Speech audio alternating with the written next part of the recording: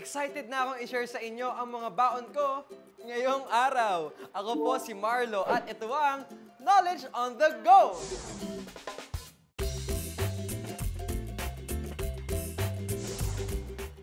Sino kaya ang ating Go na Go student for today? Ano ang pangalan mo? Elias po. Elias.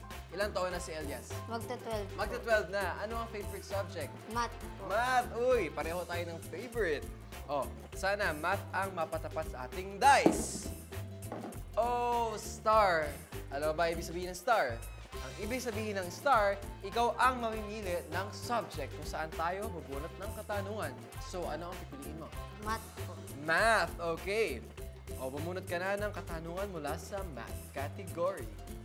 Okay. Dahil math ito, mamaya ay kailangan mo mag-compute, pero bago yan, go na bang mag-knowledge on the go? Go na! Go na si Elias. Okay, kunin mo na ang aking whiteboard and marker. Elias, ito ang aking question para sa'yo.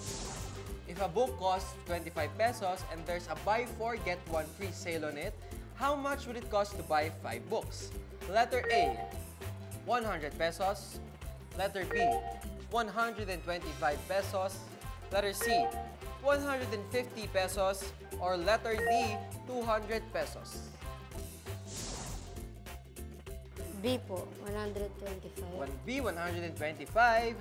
Elias, ang tamang sagot ay letter A. Okay lang yan. Alam mo ba, Elias?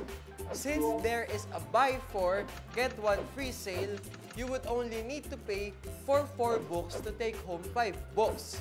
So we just multiply 25 times 4.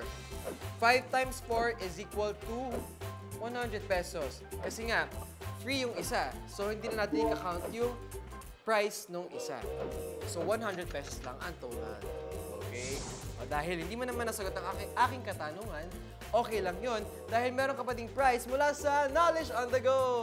Congratulations! Thank you po.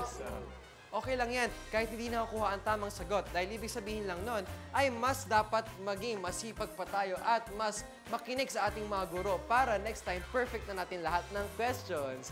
Kaya samahan niyo ulit ako next time sa isa na namang Knowledge on the Go!